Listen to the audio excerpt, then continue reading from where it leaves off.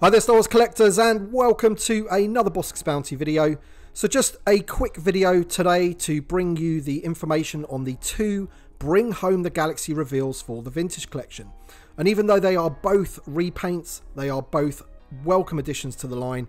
So sit back as I go through the high-res images, give you my thoughts, and also let you know the all-important pre-order info. Alright, so first up we have Boba Fett painted in his original Kenner colours. Now I have to say that I absolutely love the look of this figure. This one looks incredible. What a release this one is.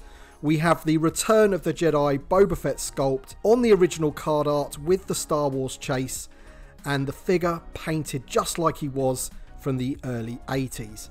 Absolutely amazing. What is there not to like about this one? Now, of course, we have had something similar in the past in the Vintage Collection. We had the rocket-firing Boba Fett mail-away figure, but of course that figure was actually a recreation of that 80s Kenner figure, the 5POA version, something that they've now recreated in the Retro Collection. This release is more reminiscent of the Black Series version that ended up being a convention exclusive. So you've got a highly articulated figure on a classic card back in the classic colours. Truly awesome. Now this version is going to be available exclusively to Target and will be available for pre-order tomorrow, the 9th of November at 1 PM Eastern Standard Time. So be sure to be ready for this one, because I imagine this one's going to be pretty popular and may sell out pretty quickly. If you're in the UK, I would imagine that most online stores like Star Action Figures, other fan channel stores will have them as well. That's the hope anyway. At the moment, they don't look like they're going to be a Hasbro Pulse exclusive or anything like that. Now, a few weeks ago, one of the questions that I had on Ask Boss Bounty was, do I think that they will reuse the Return of the Jedi Fett mold to make another Boba Fett? And my answer was yes.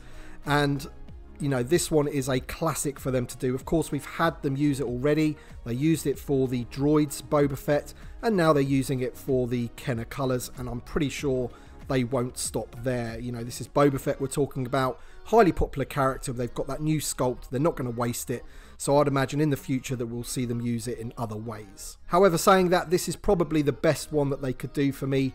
This is the new Fett sculpt painted in the classic Kenner colours. I mean, what more could you want? Next up we have Arc Commander Colt. Now this comes straight after the Arc Commander Havoc that they revealed a couple of weeks ago. Of course, it's using exactly the same sculpt. We've had this one a few times now. This is the exact same sculpt that they've used for the ARC Troopers, Jesse, Fives and Echo, and also we've had it used in the Gaming Greats with those Battlefront 2 figures. But I'm not going to complain, because I do actually really like this sculpt. It's a decent sculpt for the ARC Troopers, and there you can see that they've painted him obviously with the Arc Commander Colt colour scheme. He looks great. What I really like about this figure is the head sculpt. This is a different head again, I think. I don't think they've used this head before. And to me, if they were to give this guy a yellow painted hairstyle, I think we've got ourselves a pretty good Captain Rex head right there. So maybe they'll use that in the future.